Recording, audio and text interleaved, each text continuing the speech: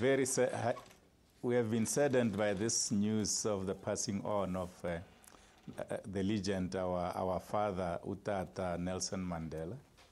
We would want to say to the world and South Africa as a whole that as a province and the provincial government of Limpopo, we are also part of those who are mourning the sad death of this legend, the sad death of this soldier of love, the soldier of peace, a warrior with passion, a person, a messenger of hope, a person who delivered us out of the wilderness up into where we are up today. We want to say to you that Nelson Mandela passed on. Having passed on, he left us with the legacy of peace, the legacy of hope, the legacy of forgiveness that says you need to take somebody who's not necessarily known to you as your brother from another mother.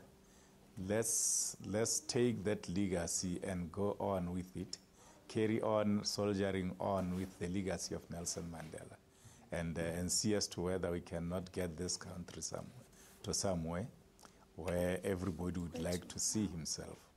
But all in all, we are saying, let us all responsibly mourn this passing on of this legend and hope that one day, at some stage, we will reach the ideals that Nelson Mandela stood for. Premier, do you have any personal memories of Tata Madiba?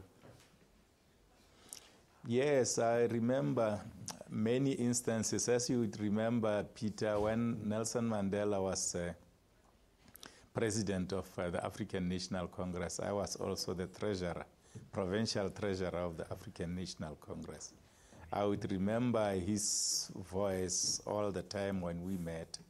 He would say, Comrade Treasurer, even when I was no longer treasurer, when I always met Comrade Utata Nelson Mandela, he would always say, Comrade Treasurer, and we would want to know what are the issues in the province, what are the issues down there in the Great North in Limpopo.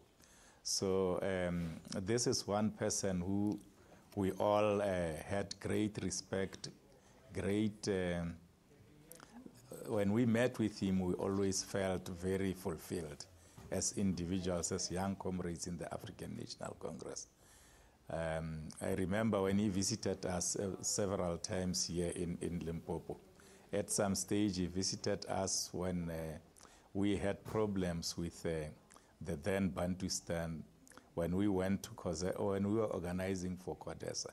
And he was trying to motivate us to bring us together and make sure that we accept and take on board organizations such as Intando Esizwe, organizations such as Botarias Chaba, which was led by Ramudike, and the one which was led by Brigadier Ramshwana in Venda, and Shimok Sharishak.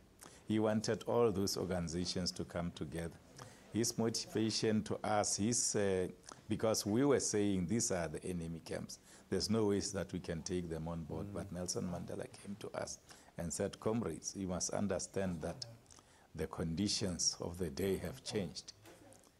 And if you are still living in the past, you will be left in the past. But if you look forward and want to continue with the new dispensation, then you will take these people on board. And indeed, we took those people on board. Everything else is history today. So Nelson Mandela was a very unique leader, a leader that would be very angry if you do things which he felt, he strongly believed that are not supposed to be done, are an ANC or are not supposed to be done in this movement. He would be very, very, very cross, you know. But he is somebody who would also be very impressed when you do something that he believed was something that the ANC stood for. As a leader of the province, Ntate Mathabatha, what shape would you like your province to take to make sure that it mirrors the ideals that Tata Mandela lived and believed in? I think the province must actually make sure that it puts the people before everything else.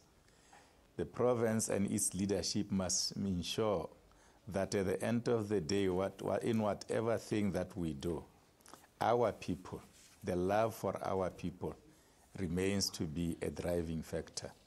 We do things selflessly. We do things with our people and ensuring that our people are the beneficiaries before we as leaders benefit. All right, Premier, we're going to have to leave it there, but thank you very much indeed for sharing your thoughts and your personal memories of Tata Madiba. We thank you for your time, sir.